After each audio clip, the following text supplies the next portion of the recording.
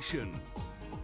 Welcome back, everybody, and good morning. Here's a live look outside right now over the Fort Henry Bridge. Traffic starting to pick up if you're heading eastbound into parts of Wheeling, Elm Grove, downtown, Triadelphia, anything like that. Heading eastbound, it is going to be quite the busy commute. Now, also, there is some fog out there, so take it easy, and there's also a lot of deer on the side of the roads. They're in the rut right now. They'll run out in the middle of the road if two of those bucks are fighting over a female deer or just some territory. So just keep in mind, you see them on the side of the road, make sure your eyes are scanning from left to right as you're driving out and about along I-70 this morning.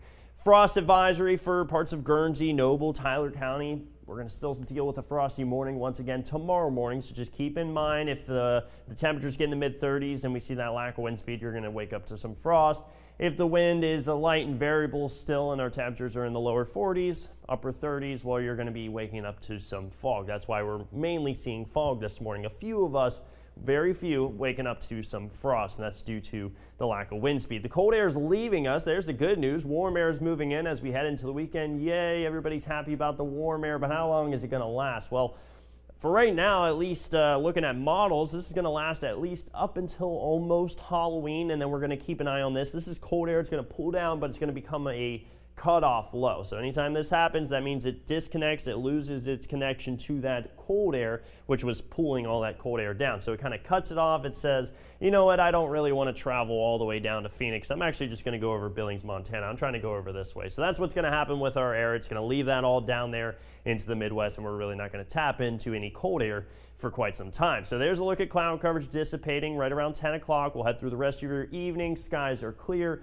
The clear skies will allow for another chilly start. So the warm, moist water is going to move down. We call that advection fog. It settles in and then wake up to a little bit of a foggy morning. Now the wind speed dies down. If the temperatures are between the mid-30s, then you'll wake up to some frost. If not, light wind out there. We'll just stick around with the fog up until about 10 a.m. We clear out for the rest of your week. It looks fabulous. Saturday into Sunday, we warm all the way back up into the 70s. So here's a look at it. Saturday and Sunday hanging out right around 73 degrees. Now the main change, or the big takeaway, I guess, is the overnight lows. The overnight lows as we step into Sunday are back over the 40-degree mark, and we continue to warm up for those overnight lows even heading through next week. If you guys want to head over to Morgantown, maybe you're trying to catch the game, WVU taking on Kansas State. Here's what to expect. Kickoff is right around 7:30, so 19:30 in your evening. Temperatures are going to be right around 61 degrees, completely clear skies, and that trend continues through the night. So that's going to create, once again, a chilly overnight low, but not quite as cold as what we've dealt with. So hopefully you're acclimated to those chilly overnight lows, because it's actually going to feel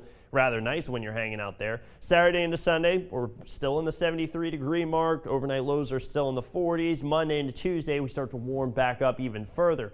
We're all the way into the mid to upper 70s by Tuesday. Some spots even hitting the 80-degree mark, places like Moundsville. So that's going to be exciting to look forward to before we start to cool back off heading through the middle of the next week. Make sure you guys stick around.